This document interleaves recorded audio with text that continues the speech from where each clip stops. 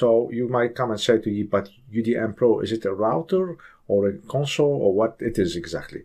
So UDM Pro is, look here, a security gateway means a router. It is a managed switch. It is also having advanced redundancy, but it is also an operating system console. So that means what? You know that once you want to deploy a UniFi network, you need to have an console or operating system console where the UniFi OS, which is the operating system, is being installed.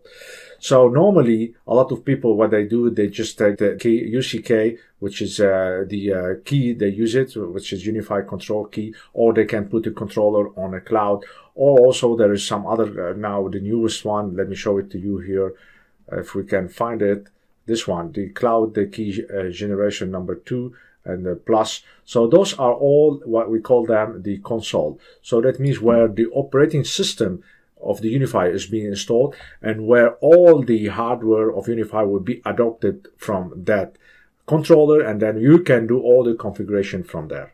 So that means if you have UDM Pro, it has already UniFi OS on it. So it can be the controller for you. That means if you have customers, you put for them the router, which is UDM Pro, then you have the controller there.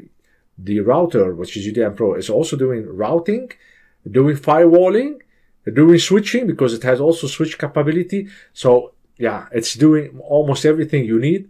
Then yeah, why should you not go to the UDM Pro?